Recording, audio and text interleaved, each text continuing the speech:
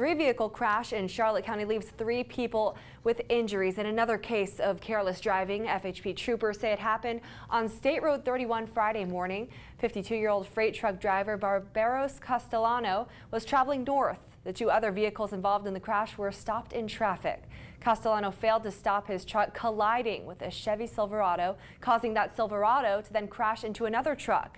2 Punta Gorda residents were seriously injured in the crash. Castellano suffered no injuries. Troopers charged him with careless driving.